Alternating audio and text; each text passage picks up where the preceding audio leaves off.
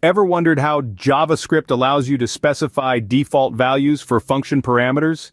Well, it's all thanks to default parameters.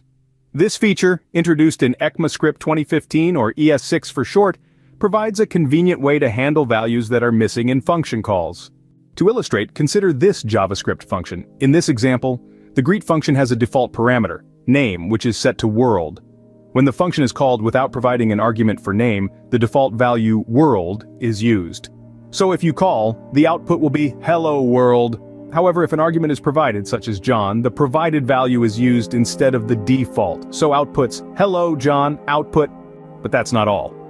Default parameters in JavaScript can also be expressions. Here's an example.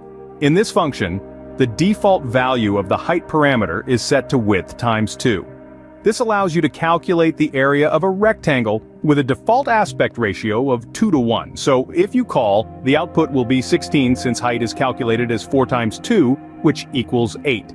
If you call, the output will be 24, as height is explicitly provided as 6. Output. These examples demonstrate how default parameters can significantly enhance the flexibility and usability of functions in JavaScript. They are particularly useful for defining functions with optional arguments or for providing fallback values when certain arguments are not provided. So next time, when you're working with JavaScript functions, don't forget to leverage the power of default parameters to make your functions more robust and adaptable. To sum up, default parameters in JavaScript allow you to specify default values for function parameters, handle missing values in function calls, and even use expressions as default values.